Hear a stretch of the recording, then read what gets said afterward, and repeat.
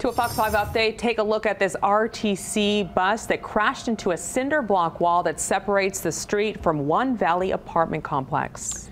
Now, people living there say nothing has been done to repair the wall since that accident nearly 1 month ago. And Fox 5's Danny Maston joins us live with why there's still a mess there.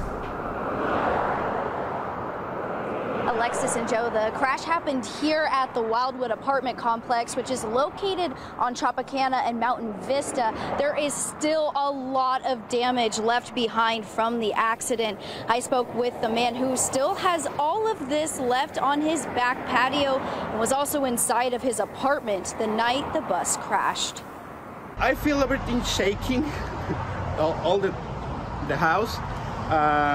It's a big bus. On July 20th, an RTC bus crashed into this cinder block wall, causing panic for Edward Algarin, who has lived in his apartment at Wildwood for 8 months. I was in my room when this happened. When I feel the bus crash, I come run pretty fast and I see the bus get inside.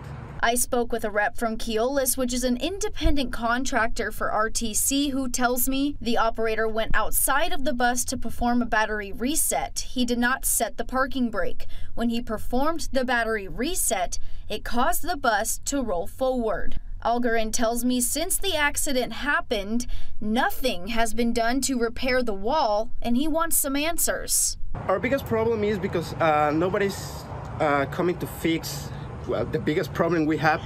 I reached out to RTC to find out why it's taking so long to fix this. RTC tells me Keolis is waiting for the report from the claims adjuster and Keolis will pay for the repair of the wall. Just have to wait. We don't have to wait because this is open. This is open, everybody can get in. Now, I did walk into the leasing office here at Wildwood to try and talk to them about this issue, but they tell me they are not commenting at this time. Reporting live, I'm Danny Maston, Fox 5 News, local Las Vegas.